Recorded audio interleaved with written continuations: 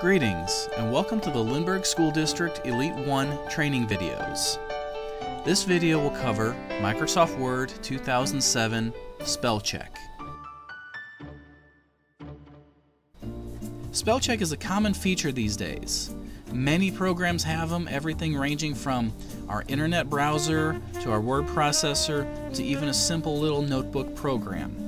If you have a Microsoft Word document that has misspellings, or at least words that are not recognized by the dictionary within the program, they are underlined with a red squiggly line.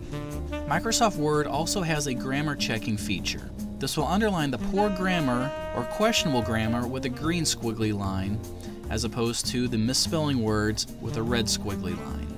It is sometimes easier to do the spell check wizard when you're finished typing a paper. That way it will go through your entire document and look for misspelled words. However, if you want to, you can go through manually and correct the spelling of these words. All you need to do is right-click on the misspelled word and it brings up a list of options. The first few options are possible spellings of the word. The next options allow you to ignore once or ignore all instances of this word. You can even add the word to the dictionary.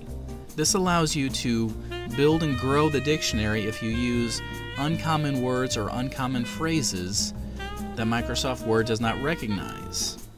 You can also add to the autocorrect feature, which allows Microsoft Word to automatically replace commonly misspelled words for you. With spell check being a common feature, sometimes people wonder, well, I don't see it on the Home tab.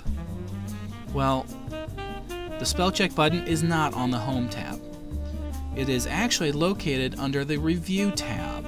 So in order to run the spell check and grammar checking wizard, we'll need to click on the Review tab button instead of the Home tab. Once here on the far left, we have Spelling and Grammar. Go ahead and click on that button and it will open the Spelling and Grammar wizard. This will take us through correcting the spelling and grammar mistakes of our document. All we need to do is select the proper spelling and click the Change button. We also have the option of ignoring once, ignoring all, adding to the dictionary. We can even manually type in the upper text box our own changes and click the Change button as well. We also have the option to change all if we have multiple misspellings of the same word.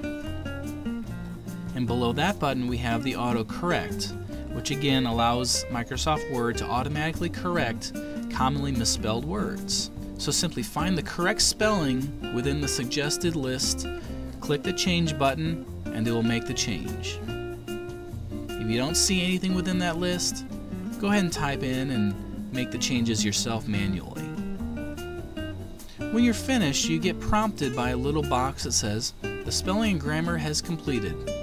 Simply click the OK button and you're off to go.